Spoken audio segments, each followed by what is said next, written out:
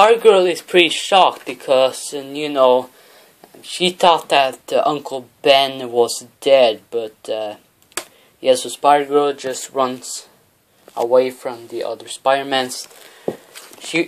Spider-Girl wants to be alone, and then Uncle Ben comes to Spider-Girl to convince Spider-Girl, but you know, Spider-Girl and Uncle Ben starts doing a battle.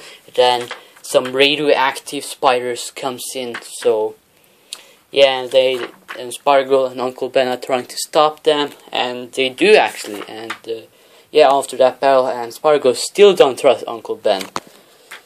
And yeah, and then we go over to a pretty funny story. Actually, this is not a Spider-Verse sign if you are curious. And this is a story about the superior foes of Spider-Man. So let's see it, shall we? So the villains are the Shocker, Boomerang, Overdrive, Beetle, and Speed Demon. And we see Overdrive just ping, and and then, you know, Overdrive comes to his friends and they start talking. And they are in a bar, if you're wondering, and then you see that they captured and held the because they're working in the bar. So that's pretty fun. And then they tell stories about what's happened to their day. Overdrive tells about his story, and he stole money, and he tried to run away from Hercules, and then we see that Hercules stops Overdrive, but he doesn't know that he's Overdrive, and it's just Hercules start like saying, there was a criminal with a black jacket. Do you know which way he went? And then Overdrive's like pointing that way, like he wasn't Overdrive. So yeah, so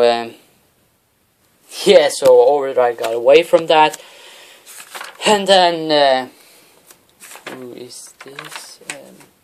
Hang on. And then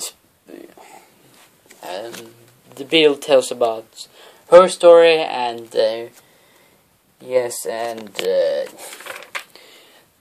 so she tells about her story, and then Beetle says that she was in a party. He wanted to meet whoever this guy was, but you know, he didn't care or anything about her. So yeah, and then the Speed Demons tells about his story today, and he has had a rough day. We see that Speed Demon tries to stop the team, but that didn't work. He tried to run away from Iceman, but that didn't work. And then he was a housekeeper for the Avengers and stuff like that. And yeah.